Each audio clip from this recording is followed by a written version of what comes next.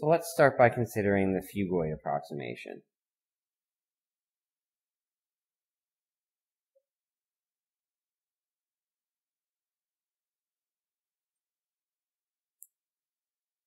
So I'm just going to draw another quick sketch of our complex plane.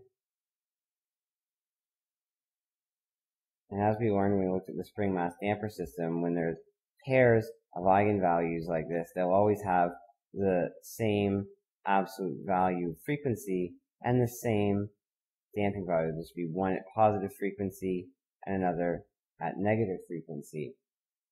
And the magnitude of this we will show to be approximately 2 times g over u naught. And there'll be eigenvalues there and there. So we assume for the fugoid pitch equilibrium.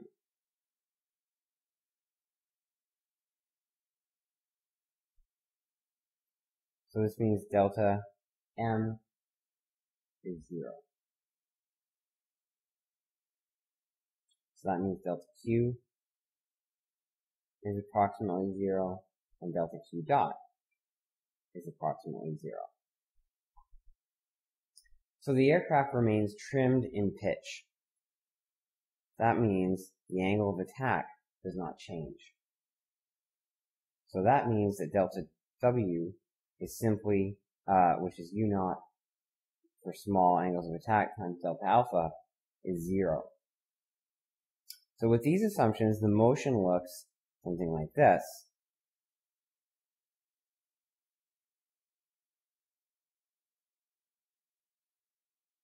In the airplane,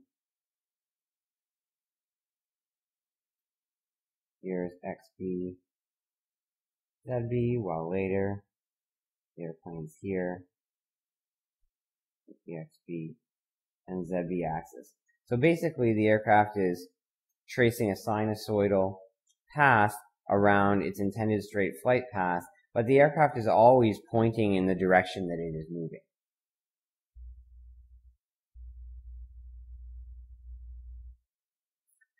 So the fugoid is governed by, under those simplifying assumptions, the following 2x2 fugoid system. So it's delta u dot and delta theta dot are the only variables we haven't constrained to be 0, as given by xu minus g negative zu over u naught 0 times delta u delta theta.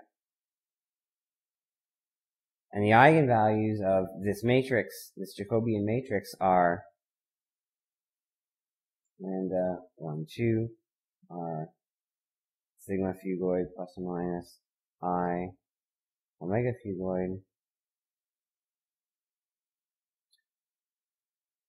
1, which is given by from the characteristic equation, a solution of the characteristic equation of this Jacobian matrix, 1/2 xu plus or minus the square root of xu squared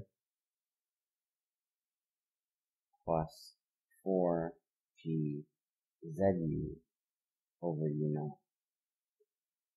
This is just from the quadratic formula. Now, to be able to actually calculate these eigenvalues, one would likely use numerical methods to get the stability derivatives. So for the fugoid, we're talking about xu and zu. For example, you could use the vortex lattice method, and you're going to do this using AVL in this course. However, we can actually obtain analytical approximations for these quantities, and we'll do that right now. So let's start by remembering that xu is just delta x over delta u, and because of our redefinition, times 1 over m. So this is qs over m, 1 over u naught, cxu star. And you'll see why this is cxu star and not cxu in a moment. And since from last time we had delta x over m was approximately equal to qs over m 2 cx naught delta u over u naught plus cx alpha delta alpha plus cxq delta q bar plus Cx delta thrust, delta thrust. Then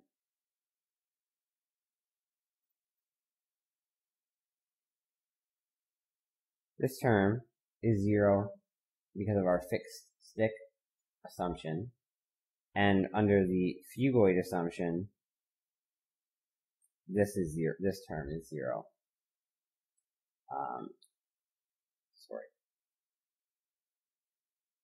This is 0 from our fixed stick assumption. And both these terms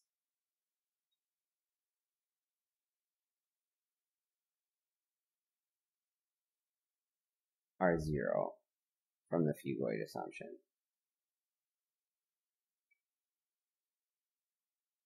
So from that, if we obtain that Cx u star should be u naught times 2 Cx naught 1 over u naught. And then the other three terms we can drop due to the simplified phugoid assumption. What we get is Cx u star is just approximately 2 Cx naught.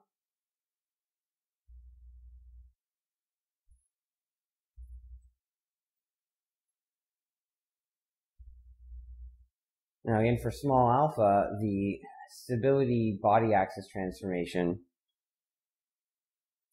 gives that Cx naught is approximately negative Cd naught for small alpha. So we can write that xu is just qs over m u naught times negative 2 Cd naught. Now, there's sort of a tricky thing with notation here. Early in the course, we use Cd naught to represent the trim state, the zero lift drag of an aircraft. Whereas here in our stability analysis, remember that the subscript naught represents the trim state. So this is the aircraft drag coefficient at the trim state, not the zero lift drag coefficient. We can do exactly the same process for Zu, which gives Zu is Qs over mu infinity times Czu star, where Czu star is going to be approximately equal to 2Cz naught, and for small alpha, this gives us that Czu star is approximately negative 2Cl naught in a trim state lift coefficient, so that Zu is Qs over mu infinity times negative 2Cl naught. So now, these stability derivatives, which appear in our phugoid mode, are simply given in terms of the lift and drag coefficients of our aircraft at the trim state.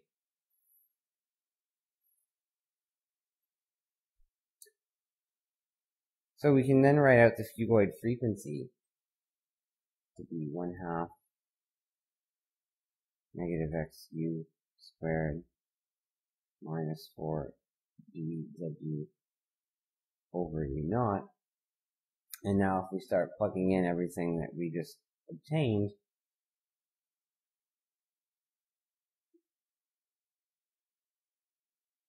s over mu naught Cd naught squared. The 4 comes because there was a factor of 2 and got between them squared, plus 8 T over u naught Qs over m u naught Cl naught.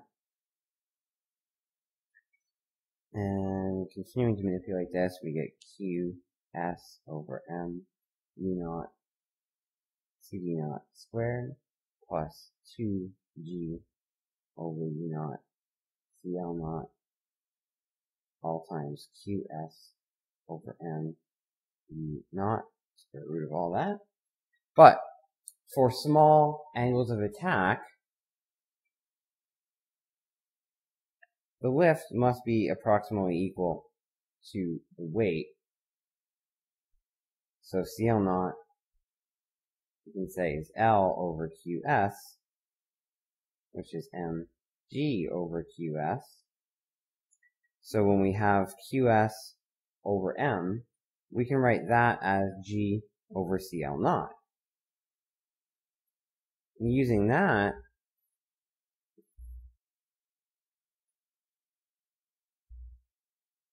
we can then write that the fugoid frequency is G over U naught squared times CD naught over CL naught squared plus 2G over U naught squared, all square root. So we can factor out G over U naught, and we're left with the square root of CD naught over CL naught squared plus 2.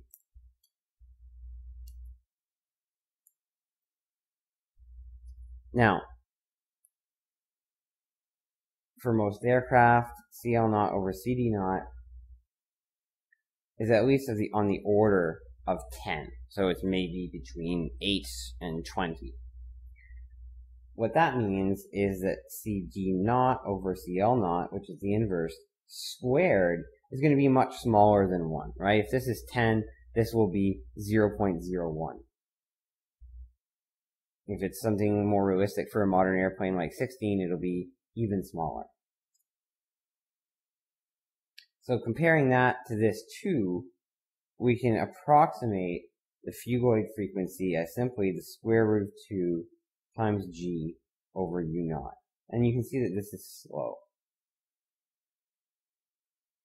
And we'll plug some numbers into this to show just how slow this is very soon.